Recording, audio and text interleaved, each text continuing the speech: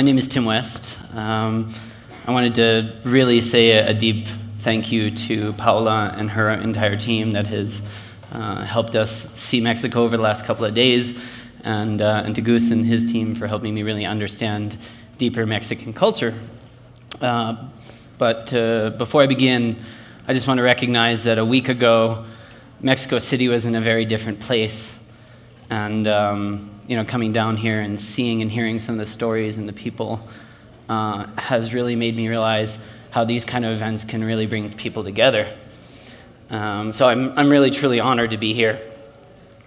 You know, as we begin to talk about the digital world is only as grounded as we are.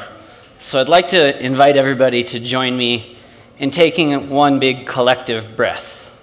So if you want to kind of sit up in your seats a little bit and ground your feet, we're just going to take one big breath in and one big breath out. And feel free to make noise. You ready?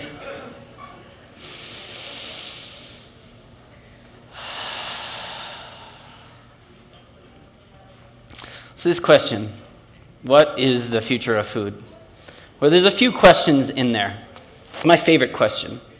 What is the future and what is food? And before we look at the future, I'd like to take a moment and look towards the past and where we've come from. This is a cover of Atlantic magazine, and it actually references a book in 1491 by Charles Mann. And he talks about the year before Columbus arrived. And before Columbus arrived, he says there's evidence to conclude that there was a diverse polyculture. There's a thriving community and economy in the New World. And I want to also caveat that a lot of my perspective is very American, and I recognize that. But, you know, when he got there, and when Columbus got to this New World, what did he find? He found this, you know, diverse polycultures, food falling off the trees, and a happy society. And what did they bring?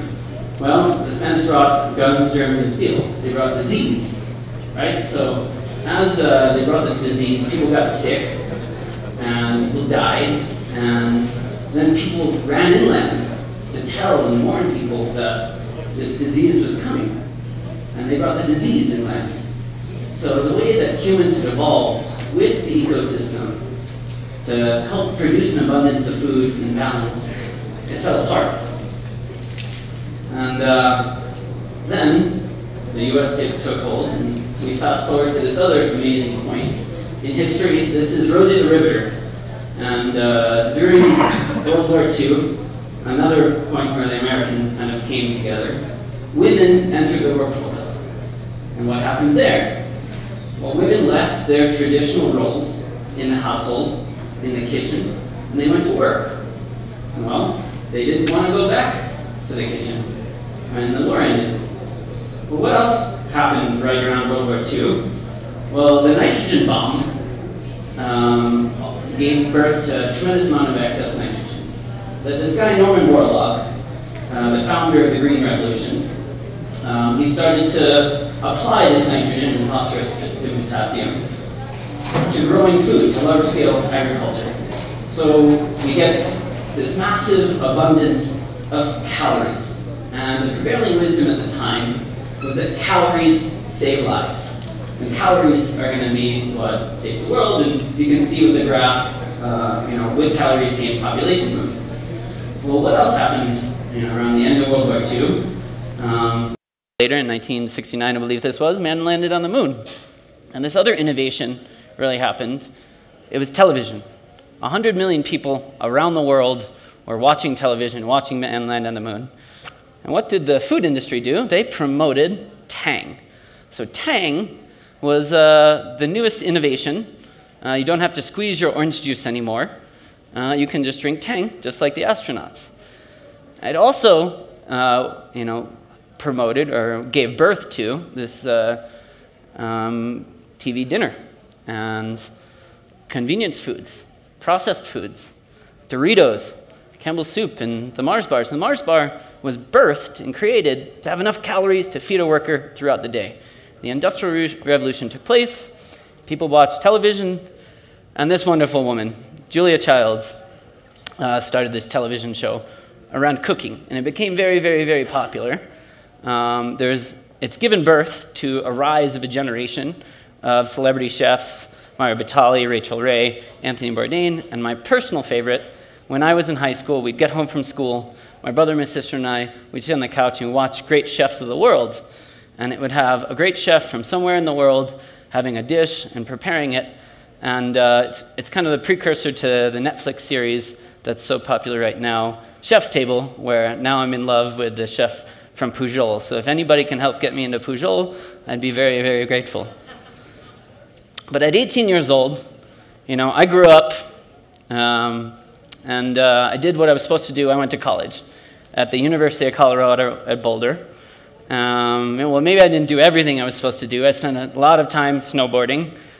And I got my first credit card, and I had a lot of very poor quality Mexican-American food. And this led to what I would call my first food epiphany. Has anybody here ever had food poisoning before? Right. It's not so much fun. I spent those 3 days as a freshman in college thinking I was going to die. And I realized something. I realized that I had no idea where my food came from. I had no idea how to cook it. And how on earth am I 18 years old, an American, in a developed country, allowed to grow this old without having any idea where my food came from? So I called my twin brother. He was in culinary school at the time. He had decided he was going to learn to cook. I said, how do you cook chicken? And he says, you get a pan hot, you throw some oil in it, some salt and pepper, and you have chicken. So I threw some chicken in a pan, and I sat down to eat it. And there was a knock on my door, and it was my friends from down the hall. And they had smelled this chicken cooking, and they wanted me to share. And before I knew it, I'm sitting there, I'm eating chicken with a bunch of friends, and I realized that if I learn to cook, I'm going to be happier, I'm going to be healthier, and I'm going to make more friends all around the world. So that's when I also reflected on, what did my father do? My father was in the water business, and his father, Arch West, is a creator of Doritos. So I thought to myself, if I go into the food business and the water business, I'm never going to be without a job. Food is always going to be necessary around the world. So I decided to join my brother at the Culinary Institute of America to learn to cook, and it was there I discovered the slow food movement. How many people know about the slow food movement? About half of you. So this was a radical new concept for me as I was ignorant and entering culinary school. It was the opposite of fast food. It was the opposite of what made me sick. It was about coming together around the table, about respecting your natural resources and cultivating them. So my brother and I got really involved in the slow food movement and started this club at CIA called the Chef Sustaining Agriculture Club. And then in 2008, or then after school, I went to go cook at the St. Regis Hotel and so forth. I've got many other stories, but first I want to get to the future of food.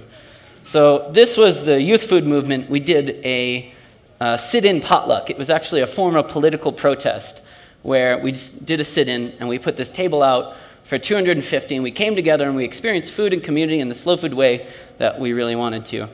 And I had somebody come up to me at the end of that and he says, you're going to do great things. You're going to go places. And I had never heard anybody really tell me that. But at that moment, I began to believe it. And then I got invited, my brother and I got invited to represent the US at Terra Madre. So this is the world meeting of the food communities. It happens every 2 years. The slow food movement puts on together in Torino, Italy. This was 2008. The theme was youth and music. And there was a gentleman at the time, he was keynoting one of the big conferences, Will Allen. He's from Chicago, and he had figured out how to bring fresh food into cities. And what he had done is, and he won this MacArthur Genius Award. So he had figured out that if he collects all the compost in the city, all the food scraps, and uses vermiculture, worms, to create compost and fertile soil, he can just cast it in abandoned basketball courts and lots, and just throw seeds, and food would grow everywhere. And I wanted to talk to him, and I wanted to hear what he had to say, but the timing was wrong. Everybody was late. They were on Italian time. And everybody gets rushed to the buses, and he doesn't get to speak. I get to the back of this bus. I get separated from my friends. And he's in the bus, and I said, wow, like, Will Allen, you know, what were you going to say? What would you tell a young guy like me? And he says this, he says, if you know what you're doing is right, don't ask permission. Longer stories to that, but to get into the meat and potatoes, or the fruits and vegetables of what I want to talk about, is really about what I learned and inspired me at Facebook. I became a chef at Facebook after going to the University of Massachusetts and really trying to revitalize the land-grant universities in the States. And I learned at Facebook about hackathons. This was me cooking for hackathons. Actually, this is Katy Perry eating my nachos. I think she liked it. And so anybody here heard of a hackathon or know what a hackathon is? A couple. So let's first get something out of the way. Hacking is not breaking into somebody's email. Hacking is a term that originated in World War II. And it's when the pilots would fly back the planes and kind of crash land the broken ones up. And the engineers would take hacksaws and take this broken plane apart and put it back together in a way that made it more efficient. So hacking actually really means taking something apart, putting it back together in a way that's more efficient. And it was the computer scientists at MIT in Boston that kind of took this concept and tried to apply it to our societies. So at Facebook, we were using these hackathons to try and birth new products. But I got invited to go to my first hackathon. And it was on a bus for 3 days. I knew nothing about coding. I knew nothing about designing. But I had this idea with some friends that we were going to do a custom cereal company. And the guys, when we got on the bus, they told us, this is going to change your life. You're going to make friends, and you're going to believe that you can do anything. And all of a sudden, 3 days later, we're on 30 different news media outlets all around the world for this silly idea to enter the mass customized food market through cereal.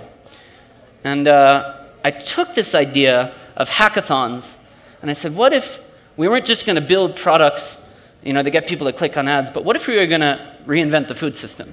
So this is me at the first food hackathon. I dressed up as a carrot, inspired by the French poet Paul Cézanne.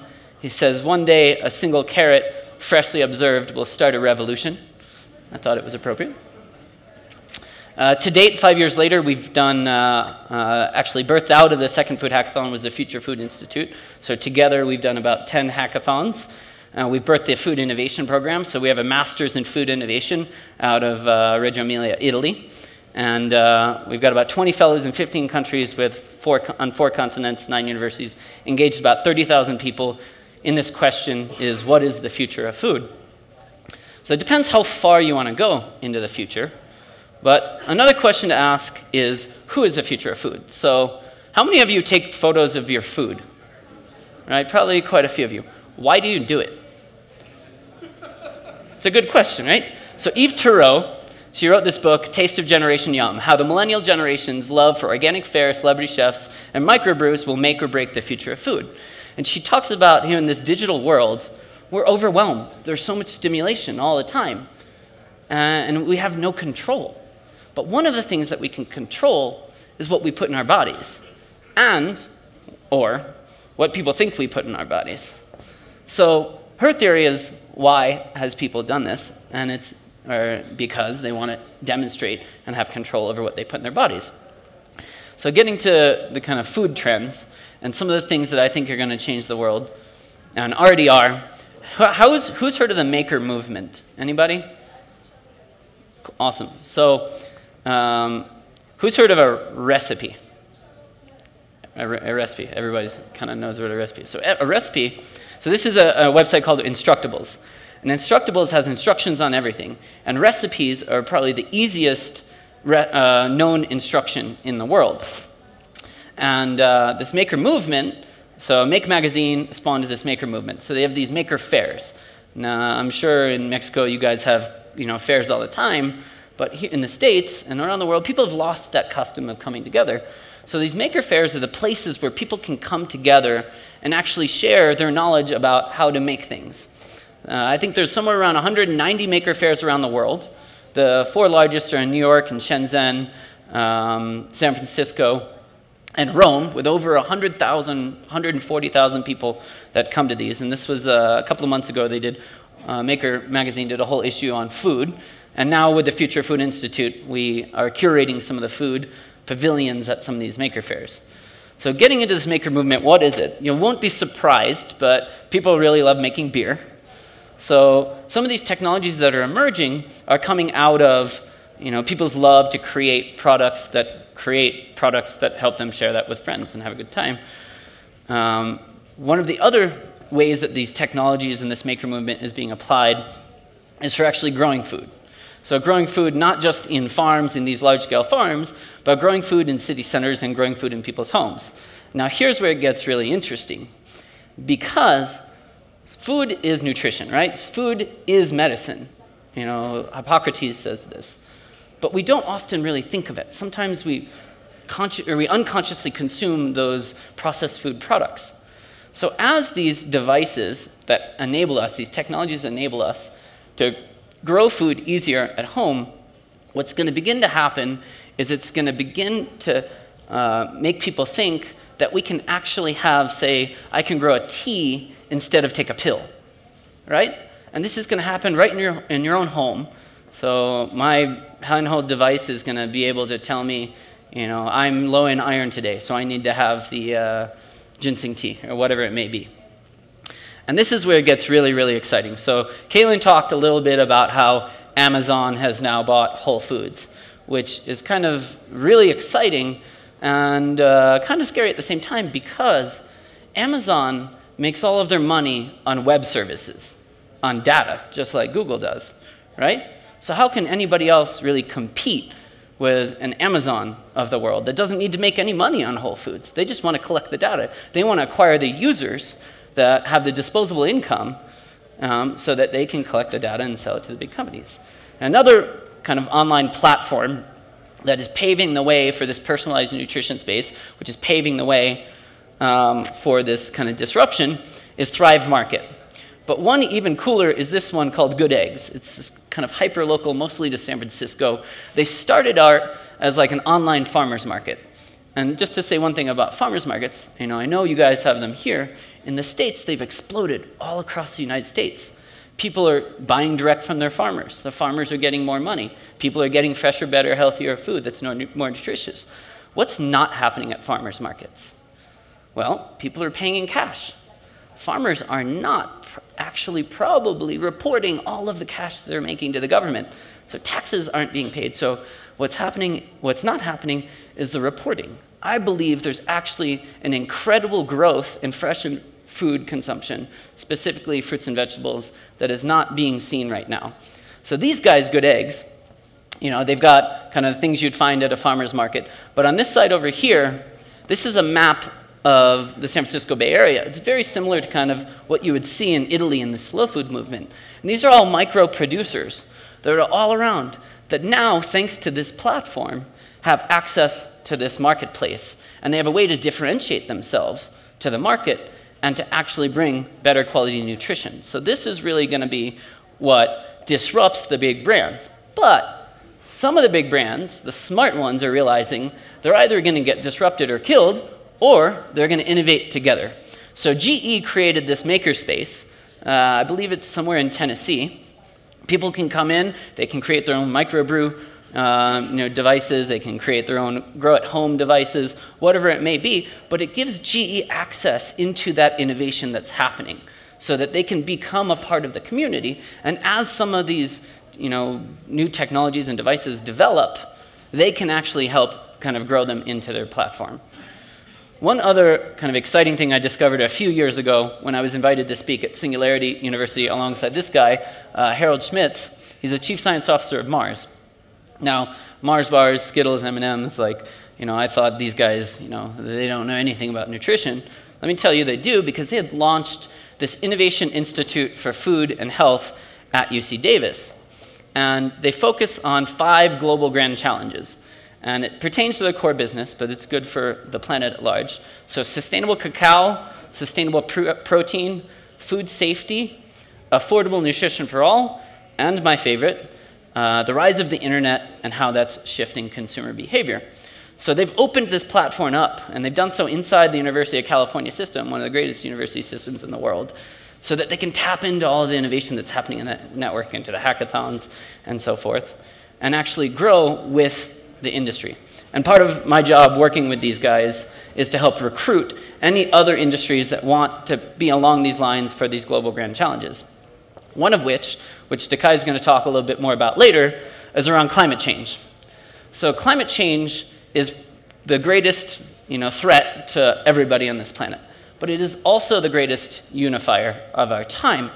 So Mars has pledged $1 billion to invest in technologies that help reduce their own carbon emissions.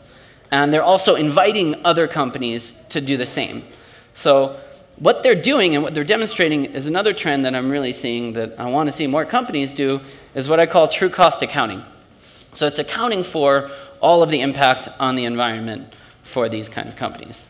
So we can see and feel that the future of food and the future in general is tremendously fast. Obama recently was in Wired magazine, and he says, "I believe we can work together to do big things that raise the fortunes of people here at home and all around the world. I still believe science and technology is the warp drive that accelerates the kind of change for everybody." So a better question than what is the future of food might be, what do we want the future of food to be? Do we want it to be that kind of pre-Columbus abundance and healthy society, or do we want it to be that large-scale agribusiness? I was in Goose's office yesterday, and I saw this banner on the wall, and it says, "The future is whatever." And really, the future is whatever we want. I was walking down the avenue here, and I saw this green wall. I was like, I want that future. I want all of these spaces, the concrete, the rooftops, to be growing food, right? This is the Hong Kong University of Science and Technology, where Dekai teaches AI. And Asia, in this region, has kind of an advantage because they're building cities from scratch. So they can do so kind of with intelligent design, having learned mistakes in the past. Mexico City has been around forever. So to be able to transition this city to a place that produces food, it's much more difficult, but it's possible. These are some renditions from an artist in India of what some of these cities could look like. We could actually be growing our nutrition here at home, and we can be leveraging these digital technologies and platforms for creating small brands, for distributing that wealth where it wasn't before because it was locked up in the distribution channels and the media. And then we can begin to do what I think is most important, which is really about teaching our kids. So this is a school in the Bronx, New York, just south of where I grew up. A really rough neighborhood when I was growing up. So this is the Green Machine, and it was in that Make magazine I saw. And these kids are learning to grow food in schools with these machines. And the amazing thing that's happening, and don't quote me on the exact statistics here, but it was roughly around, they had a 50% drop in absentees. So students were coming to class more. But even more incredible was they had about a 40% rise in test scores. So when it comes down to it, I really believe, children are the future, and we really, if we feed them well and let them lead the way, we're going to really begin to come back to a place where we can challenge the status quo by creating innovative disruptions, but we can come back to that place of abundance, right? And everything kind of comes in cycles.